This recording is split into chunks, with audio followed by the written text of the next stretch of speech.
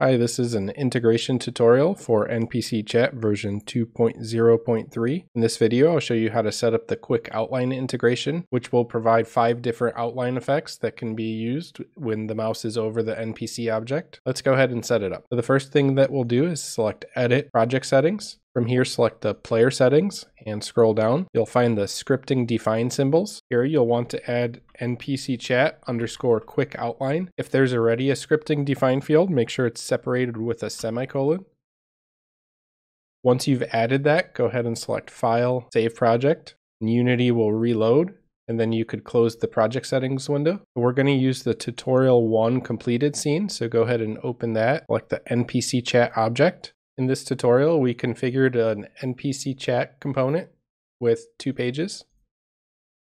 And to trigger it, we set up a box collider and the trigger chat on mouse down component.